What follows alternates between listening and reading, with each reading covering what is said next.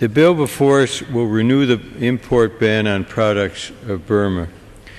While there can be concerns about the universal effectiveness of unilateral sanctions, Burma clearly presents a unique situation.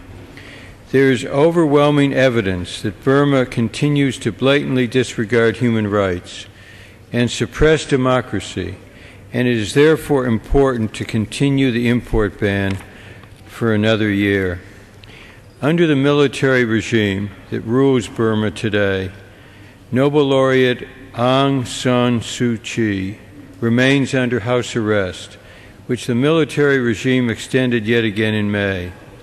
She has been detained for 12 of the last 18 years without being charged or tried. The government is also detaining almost 2,000 other civic activists indefinitely and without charge. The detention of Aung San Suu Kyi and these other activists would be reason enough to renew the sanctions. Unfortunately, there are many more examples of human rights abuses in Burma. Government security forces killed and injured hundreds of demonstrators during their suppression of pro-democracy protests in September. These forces have also committed other extrajudicial killings, as well as disappearances, rape, torture in the past year. Regime-supported organizations and militias have harassed, abused, and detained human rights and pro-democracy activists.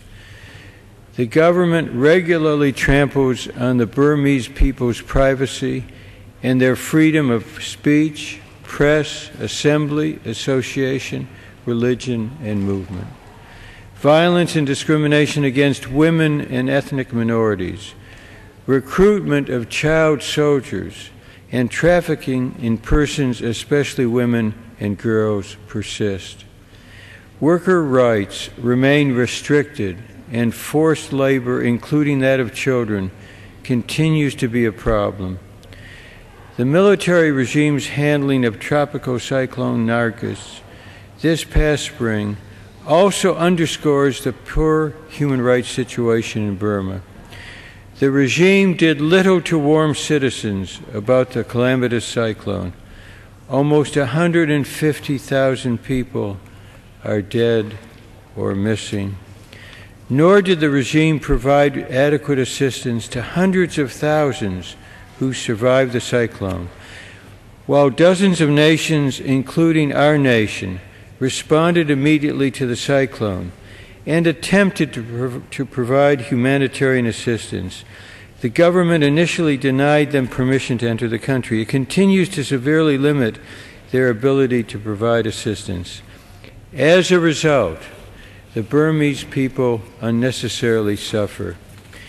In light of Burma's continuing dismal record and the lack of any concrete steps to provide basic human rights to its citizens or to implement basic democratic reforms, I urge my colleagues to extend the ban on the import of Burmese products for another year. And I also hope the European Union, ASEAN, and other nations around the world will continue to work with the U.S. to increase pressure on the Burmese regime. This week's ASEAN meetings in Singapore offer the opportunity to do so. I would also